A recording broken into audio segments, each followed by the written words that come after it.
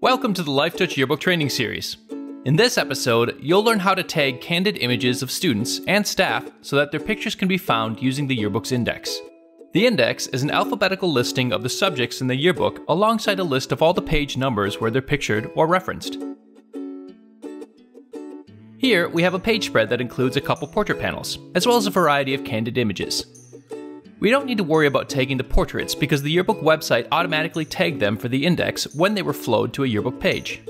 We do, however, want to tag these candid images so that the yearbook website knows who's in them. That way, when we create our index, this page number will be listed next to their name, making it easy to find the places where these subjects are pictured or referenced in the yearbook. One important thing to note, we'll want to wait until our school's portrait images have been imported to the yearbook website. That's what creates a subject record for each student or staff member and allows us to search for their names when we're tagging. Okay, let's try tagging a name on one of these images. First, we'll select an image and click the tools icon. Then we'll select Tag Students for Indexing. In the search field, we'll type at least 3 letters of the subject's name.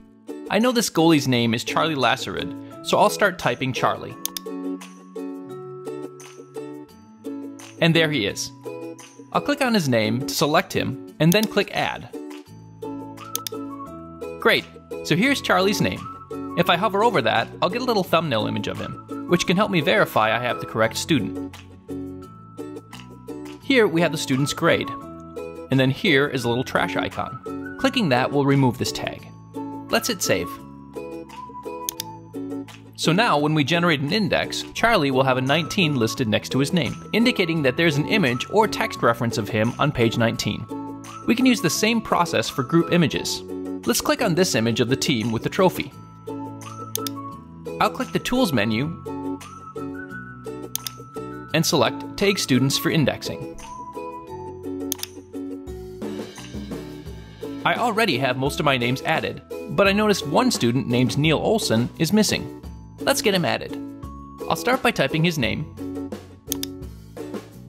And there. I'll click his name and click Add. Now if we scroll down, we can see that he's been added to the list of tags.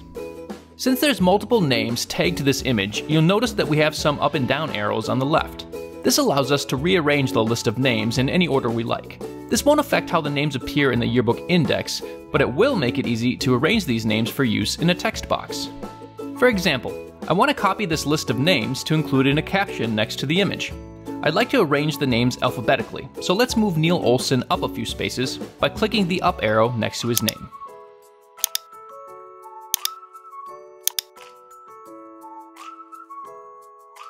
There, my list is now alphabetized. I want to copy this to my clipboard, so I'll click Copy Name List to Clipboard, and then click Save. Now let's get those names added to our caption.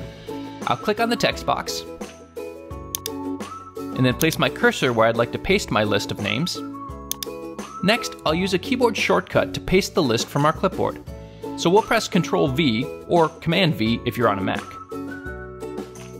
And there's our list of names. In addition to tagging subject names and images, we can also tag a text box. For example, here we have a quote from a student named Daria Ivy. We can use the same process to tag this text box so that the page with her quote will appear next to her name in the index.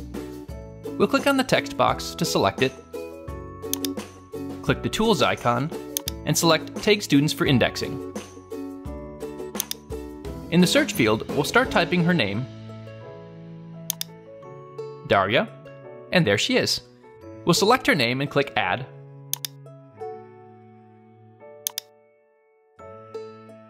And then click Save. And that's how to tag candid images and text to be included in the index.